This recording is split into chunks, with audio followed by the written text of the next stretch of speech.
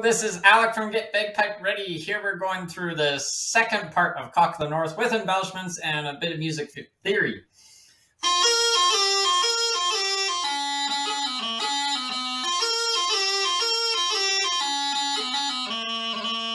So that's how it goes, and I do have a whole free workshop on this. There's lessons without embellishments, there's the sheet music if you just want to grab that, or if you want some easier lessons. And here we're doing the second part. So it starts off on the E up to high A, and I'm not going to walk through where to put your fingers on the holes and how to transition from one note to another note. I go through all that in the first two lessons, so definitely check that out if you're needing that. So that's our first embellishment from the E to the F, and we're doing a G grace note. So that's that G grace note from E to F. So to do that G grace note, we have to lift up the top finger of the top hand first. The middle finger lifts up, and then that top finger snaps back down.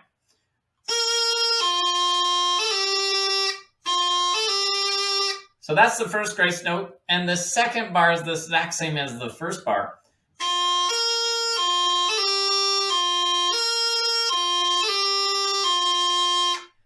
So those two bars are the same. And I did mention in the last video for the music theory bit, I talk a little bit on, well, how do you know what note is what note? So in music, notes have letters. We give them letters: A, B, C, D, E, F, G. A, B, C, D, E, F. So after G, it goes right back to A. There's no letters after G. It's always G, and then after G, it repeats to A. So that's going to help us out. So we know for bagpipes, hopefully you can see my screen here. We know for bagpipes, it's on the treble clef, which is good because I know nothing about the bass clef. So we're on the treble clef, so that's good.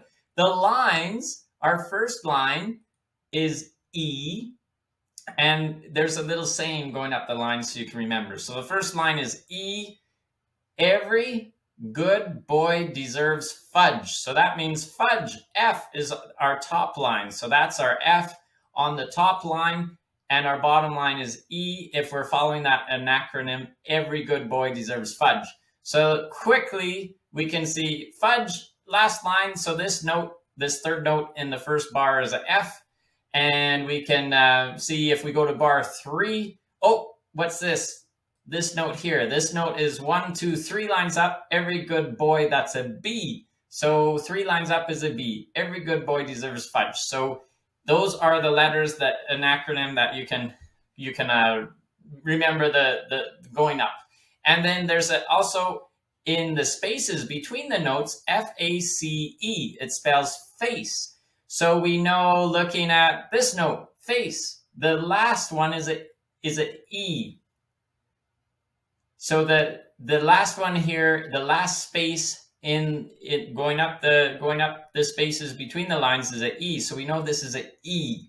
And if we look to that third bar, the 1, 2, 3, 3 spaces up, we know that's a C. If we spell face, F-A-C-E. So we know that one is a C. So that's a kind of a quick way to remember it. You also, hopefully you're already seeing the pattern. If you count for the line, every good boy deserves fudge, those are the lines. But if you just go up from the line to the space, it's E, F, and then we have our low G for pipes. G is on the line, and then it goes right back to A, as we talked about. And it goes all the way up, just going up the alphabet. So that'd be another way to think of it. I learned that every good boy deserves fudge in the face, so that's how my mind works. But you might want to just count the line and the spaces going up. It just goes up the alphabet. But again, we don't draw the lines, but there are lines. These lines keep going up. We just don't draw them. We just draw the 5 lines in music, but the lines keep going up. So when we have a note sitting on top of the line, which we don't have in this, on top of the top line, a note sitting there, that's the G, because we know the top line is F, after F is G in the alphabet, so we know that's a G that sits on the top line. And what's after G is A, right? I mentioned earlier, music always ends on G and restarts on A. So the next line note, which is our high A, that's why we draw a line through it. It tells us it's on the line, even though that line isn't drawn in the music. We just draw it on the note, so we know how high up that note is. So that's our A, that's our high A. So I'll just get rid of a few of these scribbles, and we'll move on to the second, the third line here, the third part, I should say, the third bar, the third bar.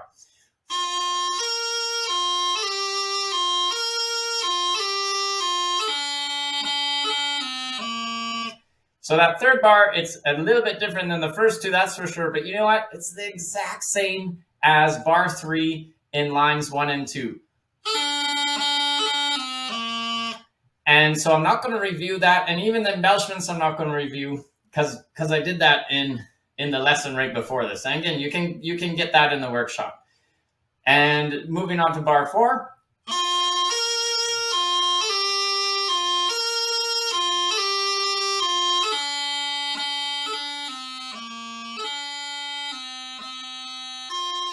So bar 4, have we done that one before? No, we haven't. So let's talk about bar 4 a little bit. So we're coming off the low A in bar 3. So we need a big fat G grace note. Top finger of the top hand lifts up. We're in the low A position already on the bottom hand. Top finger lifts up. We switch to our C. Lift up those middle 2 fingers. Top finger snaps down. And then that next embellishment is just a B strike. So we drop down to B, and now we just, those bottom 2 fingers cover their holes, come right back up again. So that's what that little embellishment here is. And we can tell because it's on the low G. That embellishment is telling us you need to play a low G. So that's how we play the low G, by striking down with those 2 fingers, and then boom, we're right back on the B.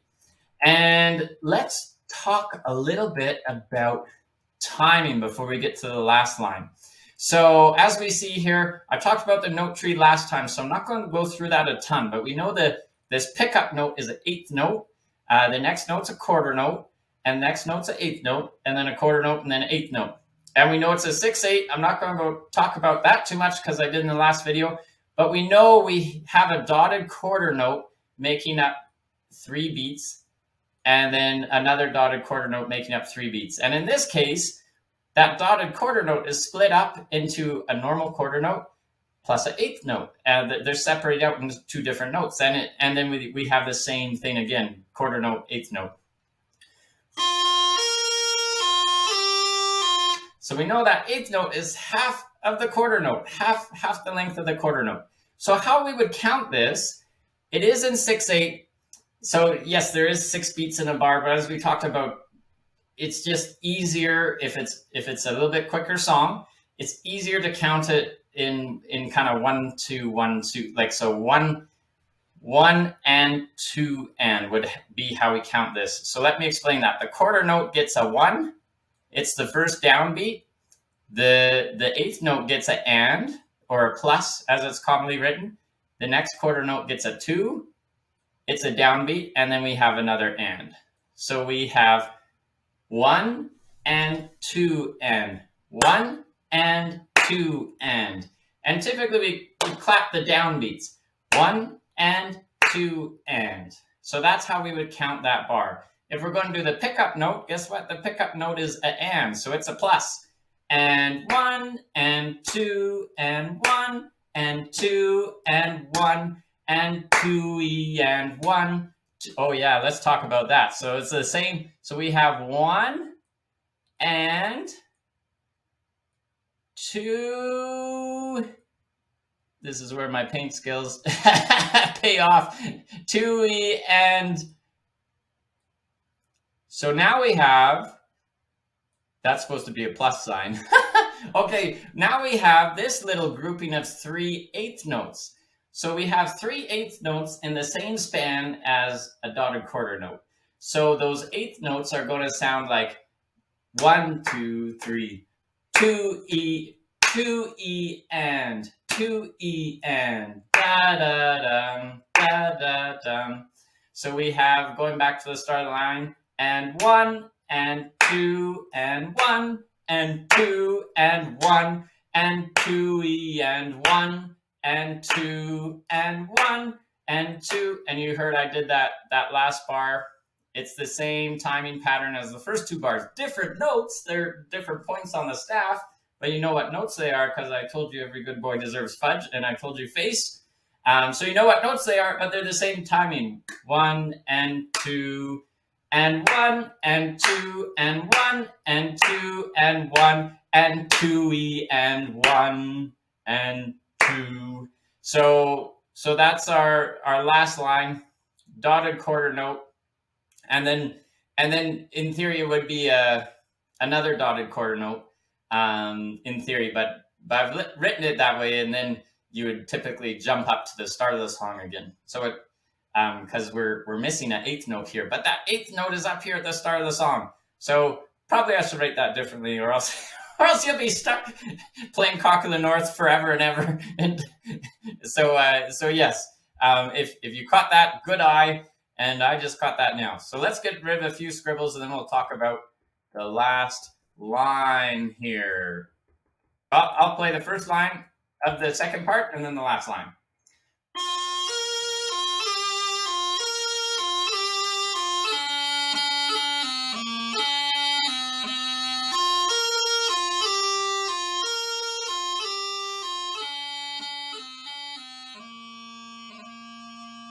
So that last line, again, the third bar is the same as it's been all song. We don't have to talk about it. This last bar is the same as the last bar in the second line. So boom, you're good there. Just to highlight, what I probably will do in my sheet music is I'll have a first ending and a second ending. The first ending, this burl will be a quarter note, the burl right before the quarter note. And then we still need an 8th note, but guess what? That 8th note happens at the start of this line because we're repeating. So, oh, there's the missing 8th note. So then we still have our downbeat of 1 happening here. So I'll probably do another second ending just so it's not confusing. And that second ending, this will be a dotted quarter note. So that gives us all the beats we need in that bar, and it's all done. And that last bar, really, I guess there's no and. I counted it as and, but really it's just counted as 1, 2. It's just 1, 2. There's no 1 and 2 and 1, right? We don't have those 8th notes. We just have a dotted quarter note, dotted quarter note. So it's just counted 1, 2.